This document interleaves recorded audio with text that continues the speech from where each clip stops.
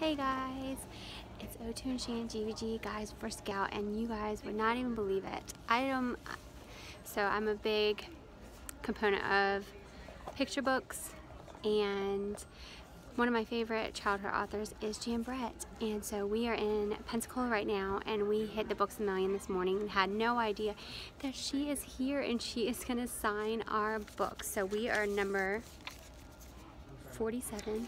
I got this cute bag. I'll show it to you maybe up close later, but it's for her new book called The Mermaid. So that's very exciting. I'm so excited to show you. We're gonna go get our book signed. So exciting. Presentation, and then we will use the line numbers to sign up, to form the line for the autographing. At this time, let's give Jan Brett a good Pensacola welcome.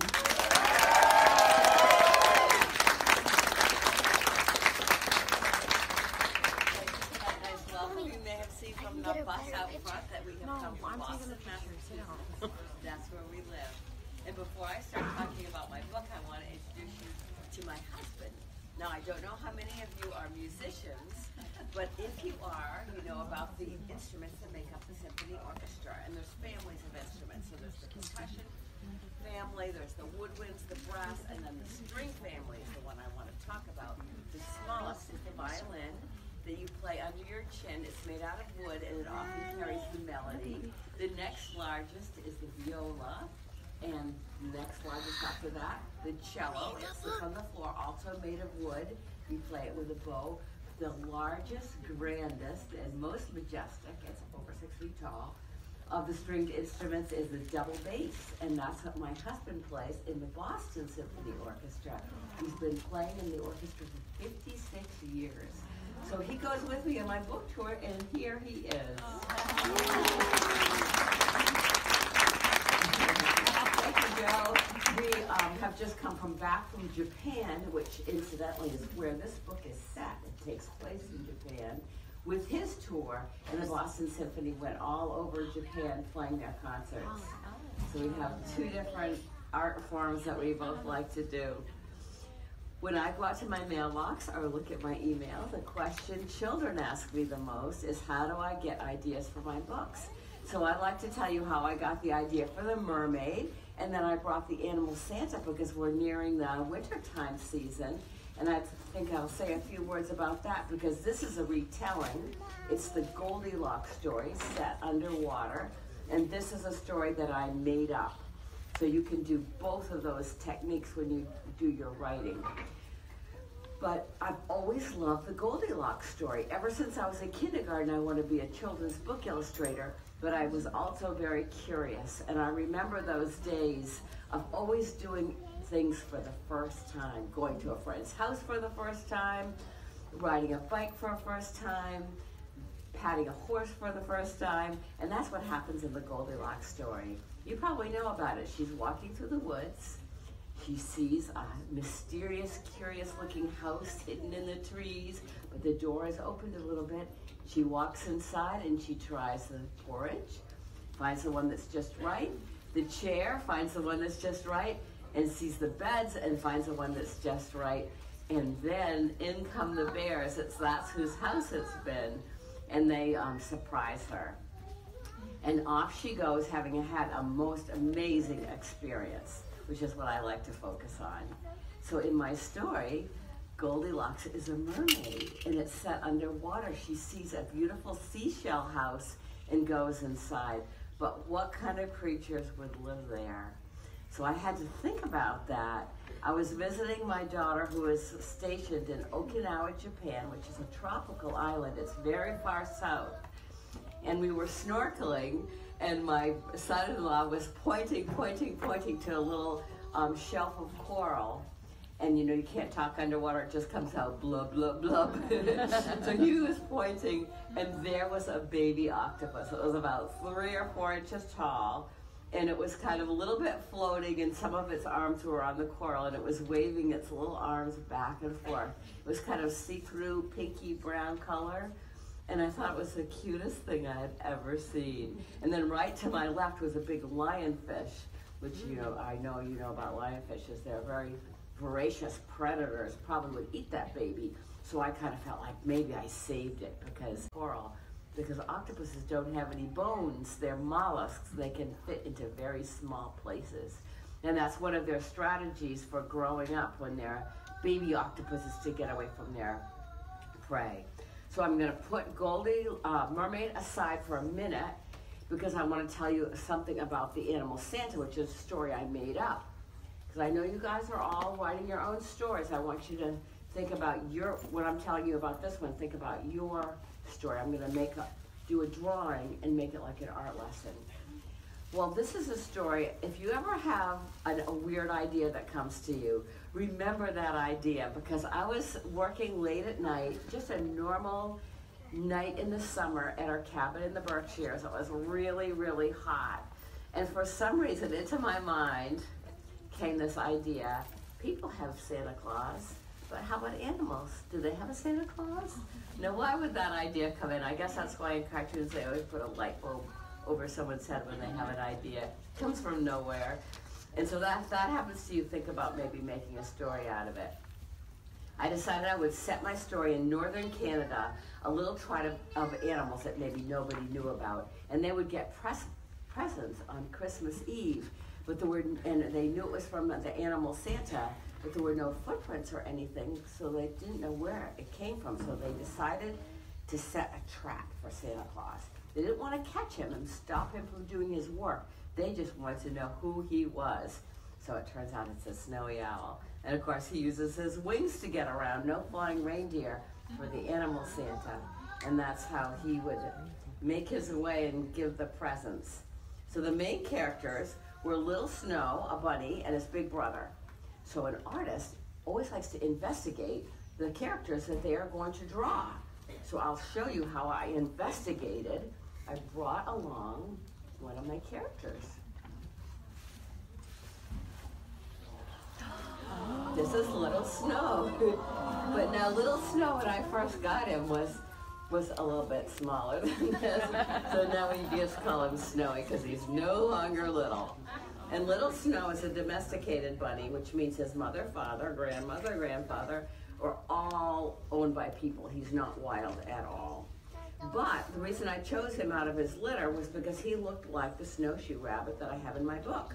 And the interesting thing about snowshoe rabbits, and they have a connection with the octopus, they change color. So in the summer, the snowshoe rabbit is brown. This is shedding a little bit. I think this Florida weather is making him feel like he needs to shed some of his thick fur. We're pretty wintry up in New England now.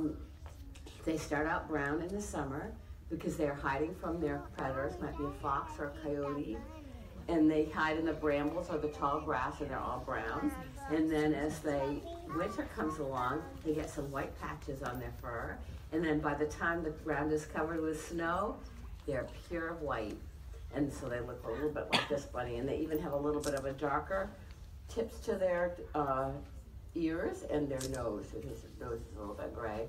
But then an artist always is looking to see little details that they can put on their characters to make them more authentic. And I noticed, I had always thought bunnies had round tails. Just look at his tail, it's very long. And that's how I learned what I learned from having my own bunny. So he lives in Joe's office now. He has a little environment there. And he loves to look out the window and look at the other rabbits who come up to his window and look inside. But he has to stay inside because he's domesticated. So he's going to go into the bus. I'm just going to kneel down so he doesn't have a long drop. There we go. Thanks, Joe. Thanks, Bunny. And now we're going back to the mermaid. I just wanted to tell you about the two types of stories. I'm going to make a drawing lesson for you. And normally I use my watercolors and my little brushes, but it takes an hour to do an inch. So today I brought my markers, so it would be a faster drawing.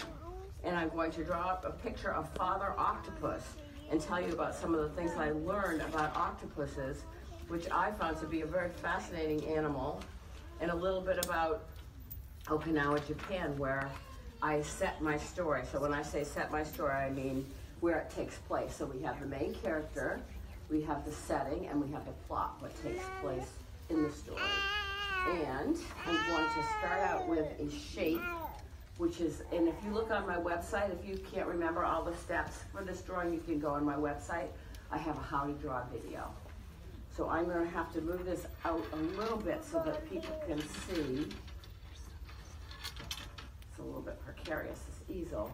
And I will have to turn it towards you. I just want everyone to have a chance to go think along with me so that you can draw it.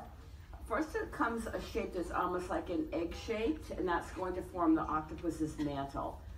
Most people think that the round shape, well, here are his eyes. This will help you understand where I am in the drawing.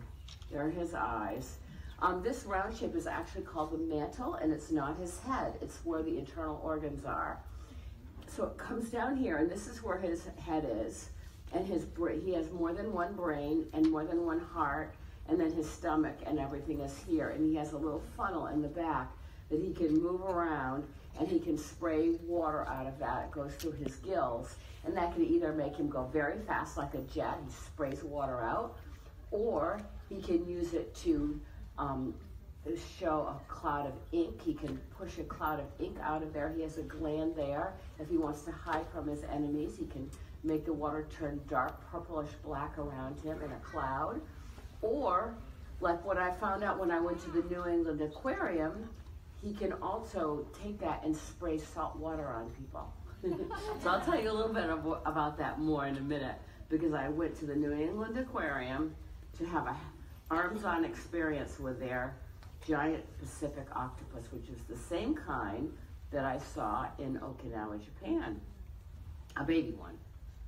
So they have 8 arms, and there are called arms, not tentacles, for the octopus. And it's called octopus because octo means 8. And I can use these arms to make a little bit of humor in my drawing, because let's see, if I think I've got 7 now. 1, 2, 3, 4, 5, 6.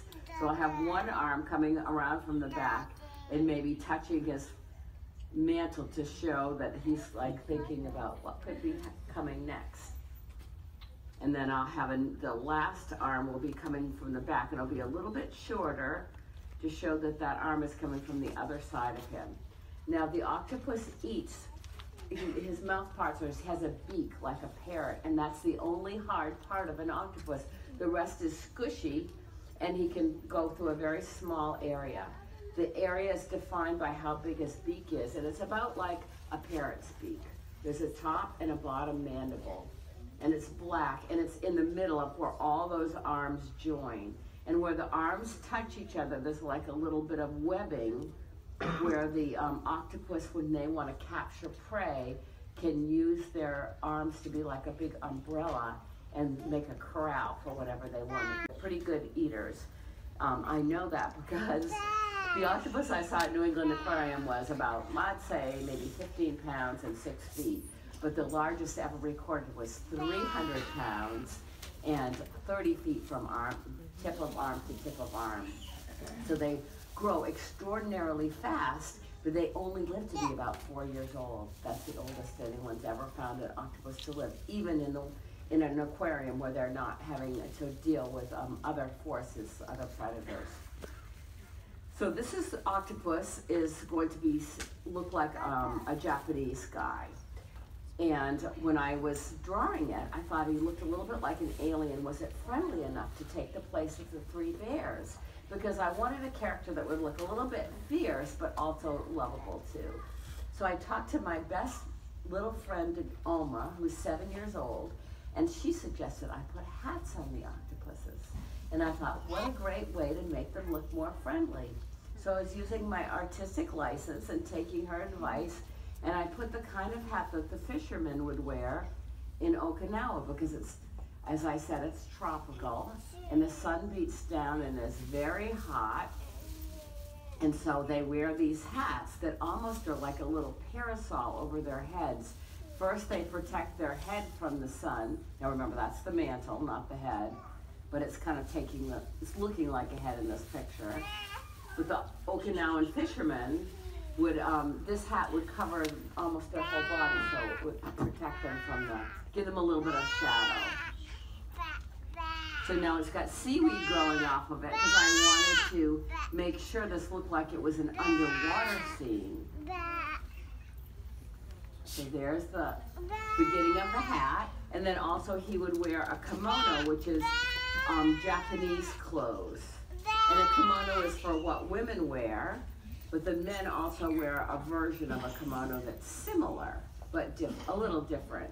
And on top of the kimono, which usually the Japanese women wear, a beautiful silk long dress. It has an obi that ties around the waist, and it's often made of very beautiful colors according to what season it is, or even the age of the person.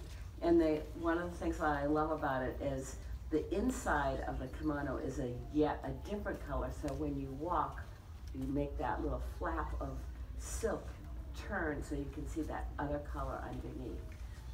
Very subtle and very beautiful. And this is a happy coat. This goes on top of the kimono, and I'm just wearing it like a blazer, but it's an antique one. And the reason I made the octopuses all have blue garb on is because it's made out of indigo cloth. And indigo is a kind of plant that's a flower, and then when you put it in boiling water, it lets off a blue dye, and then it makes this beautiful color. And this is very traditional in olden days Japan, and this scarf is also made from indigo cloth. And then when I turn back to you, I want you to try to guess what I'm thinking. So it could be happy, sad, scared, surprised, and I want you to say it out loud. So are you ready for the first one? Yes? Okay, here comes number one. There's going to be two.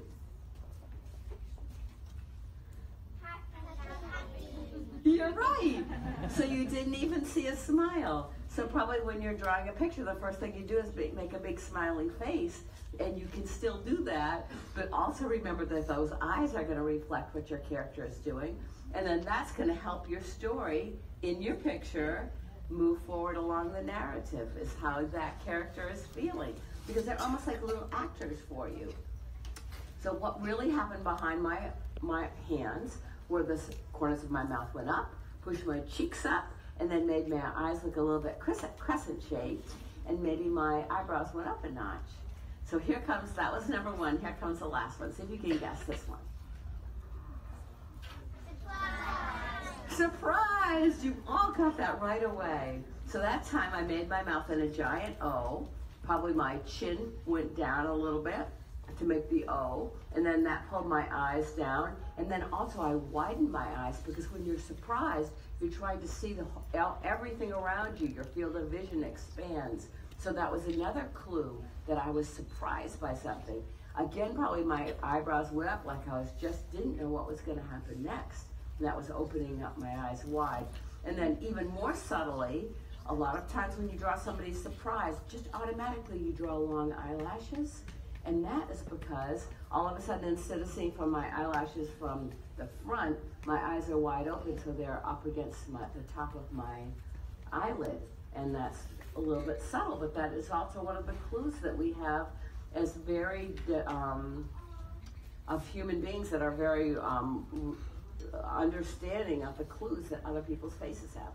So now I'm going to color him in and give you some more art ideas. And I'm going to use one of these Prismacolor markers.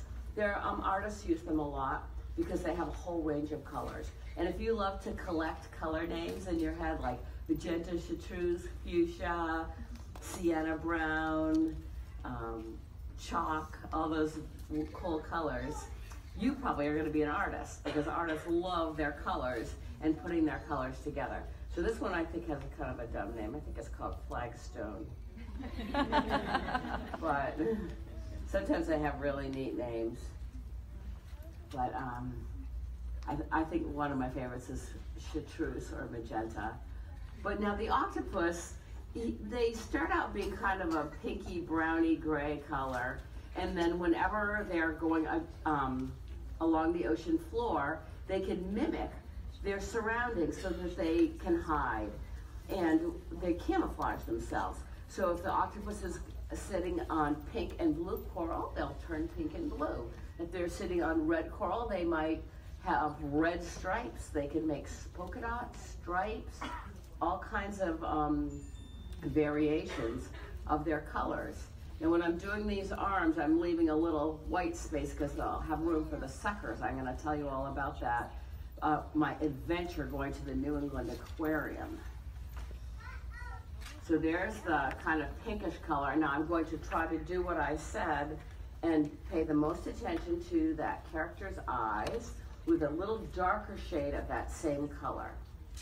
So I'm going to make a little circle around the eyes, and then they don't really have eyebrows, but I'm going to make little humps in their skin above their eyes. They can actually raise parts of their skin in little bumps, like sort of big goose pimples. You know how like if you get very cold, you can get goosebumps? Well, an octopus can make great big ones so they can blend in. So I'm making circles around his eyes, and then I'll use my artistic license and make kind of like surprise wrinkles in his forehead to make him look even more surprised. In my mind, I'm thinking maybe he's looking at his baby octopus's cradle and seeing the mermaid there, and he can't believe it. He's never seen a mermaid before. So he's a little bit worried, but he's also curious. So he has that curious, worried, amazed look combo. So a lot of the things that our characters are thinking about are combinations of things.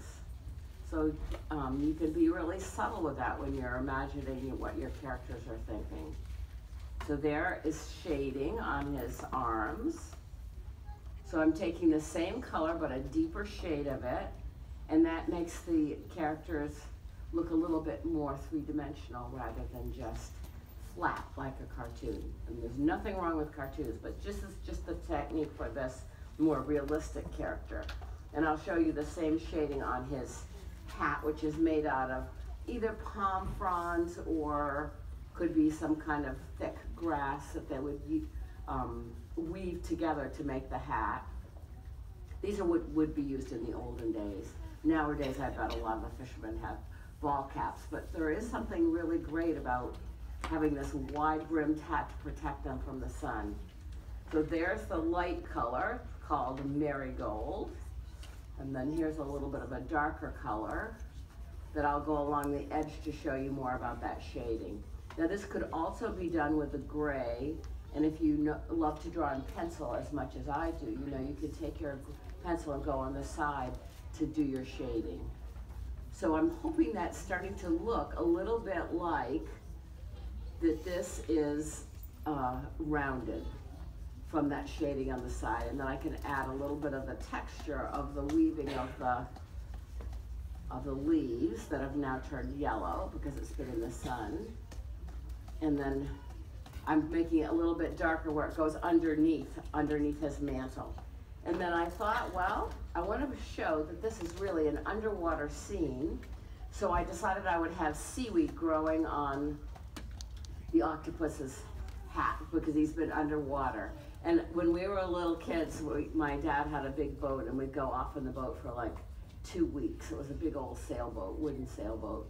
And around August, my dad would say, okay girls, you gotta jump overboard, and here's a big brush, and you have to scrub all that seaweed off the water line because it's slowing us down. So we would do that. And I thought, well, then maybe the same thing happened to Octopus's hat, that he would have some green seaweed growing off the brim. So sometimes when you have an experience, you'll find that it will appear later in a story that you write or a picture that you draw. And you never know when that's going to happen. And then this is a technique I'm using. I want to make that seaweed look filmy and light. And I thought, well, green and the gold and this pinkish brown, maybe I'll make a nice red rim to his hat to make it more attractive. And then maybe, in order to show that it's floating in the water and the currents are kind of waving it around, like when you go underwater and your hair gets all floaty, I'll have these little strands from his hat that will be floating in the water too. So it kind of looks like he's floating. He's kind of dancing in the waves. Now I've got 2 colors of blue. Here's another helpful hint. A lot of times if you want your picture to look more vibrant and alive, you can use 2 shades of the same color. And I don't know why this works, but it works for me. And I think that my picture looks a little bit more appealing if I use some different shades and layer them. So I'm not only going to layer them, but when I put the color on, I'm not going to press down very hard. I'm just going to very lightly make the kimono's fabric in little lines to kind of indicate that it's cloth.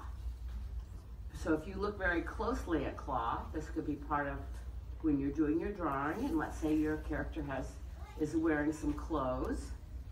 You could look at the cloth and say, hey, it's really like, if you look very closely, it's the threads go in two different ways, and I think I'll do that when I put the color on, and then maybe it'll look more cloth-like. So those are the kinds of things that are going through my mind when I'm drawing. And so probably my best helpful hint is if you're ever doing a drawing and it doesn't look quite right to you, it looks a little bit weird, you can say, I'll take that drawing and put it in a mirror. And it's like looking at it for the first time. Because as we draw, our eye kind of gets used to the way it looks. And sometimes you need that jolt of seeing it for the first time. And then you say, oh, one eye is higher than the other. Or maybe my whole character is leaning to one side and I didn't realize it because I've been looking at it for, a couple of hours. And so those are ways that you can improve your drawing. Because don't get discouraged if you make a mistake. That's why pencils have erasers on them. And artists are always trying to improve their artwork, and they might make a mistake and then fix it, make a mistake and then fix it. And so you always don't listen to that voice that says it's not any good, because all artists have that voice, and we have to try to ignore it and keep on working and improving your picture. So I've gone a little bit harder on the edges so that he'll look like he curves around on the sides. And, I really wanted to tell you about going to the New England Aquarium. I went backstage. They had a large giant Pacific octopus there. Her name is Sai, and she's still there. And I got to go, the tank that everybody sees, she was floating around in, and it's really fun to watch her. Watched her for about an hour, and then she kind of went in the corner, and Bailey, the aquarist, the man who takes care of her, feeds her, cleans her tank, and also measures the different hormones in the water to make sure she's not stressed. They want to take good care of their creatures. And he took me backstage, and they opened the top of this giant tank because octopuses are big escape artists. And a lot of times aquariums have found that when they, that some of their fish will go missing. Sometimes they're very valuable fish, and nobody knows why. And it turns out that the octopus will get in the middle of the night, get through their tank, through a little crack, walk on the floor, get into another tank, eat the fish, and then get back into their tank. They're so smart. They're as smart as a dog. And well, Sai is a little bit particular. Every octopus that they have has a little bit of a different personality, and Sai sometimes likes people and sometimes she doesn't. So the 2 weeks before I went to meet her, I just ate fish because they can taste with their suckers. Oh, I have to do her suckers, his suckers. And so I didn't put any like skin cream with perfume on it. And I was so relieved when she liked me. She came roaring over. First, Bailey took a little fish and dangled it near her so she knew that she was going to get a treat. And then she came roaring over and gave me a giant octopus hug. She put her arms around my arms, and then her suckers started being very strong, and then she started to pull me into the tank. And that's when Bailey would take her big arms off my arms, and they would make a noise like the Velcro. And then on my skin I would have little marks from the suckers. So she was very mischievous. Now, I've known about horses. I've had horses, dogs, cats, guinea pigs, chickens. But the only animal that I've found that is similar to an octopus would be an elephant, because they're very highly intelligent, but they're a little bit mischievous. And the African elephants that I've known have had those same traits. So I'm going to show her suckers now. She was really strong. I was amazed. They told me she was going to be strong, and I believed them, but I didn't think it would be to the extent that how strong she was. She could have easily pulled me into the tank if Bailey had not been pulling her arms off. And you're not used to having a creature with 8 different appendages. And as she was pulling me into the tank, and Bailey was taking the arms off, she had 2 other arms going in back of Bailey and finding a little pail of fish treats and putting those in the tank for a snack for later. She was really something else. And sometimes she sulks and does not want to go visit people. And so the suckers of the octopus are usually this really beautiful pinky purple color. And then when they get more agitated, interested, or excited, their coloring will often turn darker and darker red. So instead of making the different colors of the octopus camouflaging itself against the background, I just made the octopuses in my books get darker and darker red. So by the end, when they find the Little Mermaid, they're pretty dark red. So that was the way I tried to understand their coloration. It's so complex. Scientists are still studying octopus and trying to figure them out. They're so unusual. So now the suckers are done, and I brought some white out so I can make the pattern on his kimono-like garb. It's not a true kimono, but similar. And so I'm making the pattern of the suckers, which I thought was kind of a little joke, because in Japan they have many printings of this indigo cloth. Maybe in spring it would be a branch with buds on it. In the summer it might be lily pads with a frog. In fall it might be fall leaves falling. So I thought, well, this will be funny to put the sucker pattern of the octopus on as kimono. So I might do this with a white watercolor that's called gouache on my book. That's what I might use. So I use a little bit of mixed media, and it's not really the classic way of using watercolors. And by the way, when I was little, I used mostly pencil. And I always drew horses, because ever since I was in kindergarten, I wanted to be a children's book illustrator. But at that time, I just wanted to draw horses. And then as I got older, then I expanded my horizons a little bit. So here, I'm gonna put my name and put the date, because 2017, because an artist always tries to get a little bit better every time they draw. And even though I've been illustrating or drawing for 62 years, every time in my heart of hearts, I hope that my drawing's gonna be a little bit better this time. And that's the wonderful thing about being an artist. You don't really have to have a teacher or read a book about it. You can just practice, and you will get better and better. And all your imagination that everyone has inside will direct them and help you decide what your character is going to look like, and maybe even a story you will imagine alongside of it. So thank you very much for being such a good audience, and I'm looking forward to meeting you all and hearing about your artwork. Thank you. There's a train, guys. All right, guys, so here is the new book by Jan Brett. It's called The Mermaid. After 2 hours of standing in that line, we met her and got her to sign this book. It was a great morning, a great surprise. We had no idea that she was going to be there this morning. So that was awesome. If you like this video, please give it a big thumbs up. Please hit that big red button and subscribe. And let us know in the comments what you think about Jan Brett. All right, see you next time. Bye.